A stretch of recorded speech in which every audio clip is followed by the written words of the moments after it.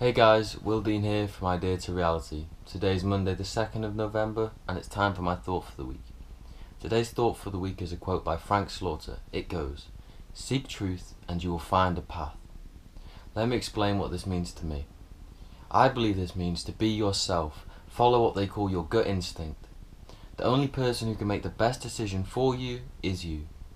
As humans, we tend to choose the safer of options, but in my experience I've found that the road less travelled has been the more beneficial.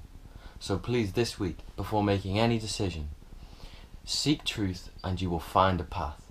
Thank you.